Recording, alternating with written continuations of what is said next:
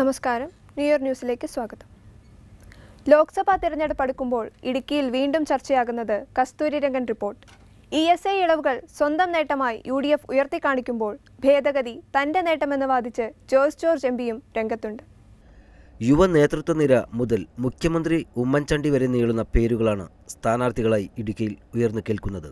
കസ്തൂരിരംഗൻ വിഷയത്തിലെ മലയോര മേഖലയുടെ രോഷമായി ഉറച്ച കോട്ടയായ ഇടുക്കിയിൽ കഴിഞ്ഞ തെരഞ്ഞെടുപ്പിൽ UDFനെ അടിതെറ്റിച്ചത്. കസ്തൂരിരംഗൻ വിഷയത്തിലെ മലയോര മേഖലയുടെ രോഷമാണ് ഉറച്ച കോട്ടയായ ഇടുക്കിയിൽ കഴിഞ്ഞ തെരഞ്ഞെടുപ്പിൽ UDFനെ അടിതെറ്റിച്ചത്. കർഷകരക്ഷാ റിപ്പോർട്ട് നൽകി ESI നിയന്ത്രണങ്ങൾ നീക്കിയത് ഉമ്മൻചാണ്ടിയുടെ നേട്ടമായി ഉയർത്തിക്കാണിച്ച് അതേ നാണയത്തിൽ തിരിച്ചടിക്കാൻ UDF ഒരുങ്ങിക്കഴിഞ്ഞു.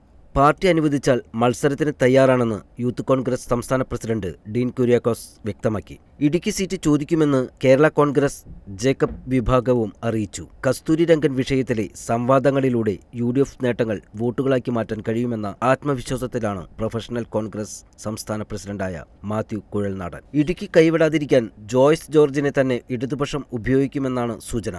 ഭരണനേട്ടങ്ങൾ തെരഞ്ഞെടുപ്പിൽ അനുകൂല ഘടകമാകുമെന്നാണ് ഇടതുപക്ഷത്തിന്റെ കണക്കുകൂട്ടൽ. എന്നാൽ കൊട്ടക്കമ്പൂർ ഭൂമി വിവാദം ജോയ്സിന്റെ പേര് വെട്ടുമോയെന്നും കണ്ടറിയണം. കസ്തൂരിരംഗൻ വിഷയം മുഖ്യ തെരഞ്ഞെടുപ്പ് ആയുധമാകുന്ന ഇടുക്കിയിൽ ഉമ്മൻചാണ്ടി മുതൽ ഡീൻ കുര്യാക്കോസ് വരെ നീളുന്ന നിരയാണ് UDF സ്ഥാനാർത്ഥികളായി ഉയർന്നു കേൾക്കുന്നത്. അതേസമയം ഇടതുപക്ഷം ജോയ്സ് ജോർജിനെ വീണ്ടും പരീക്ഷിക്കാനാണ് സാധ്യത.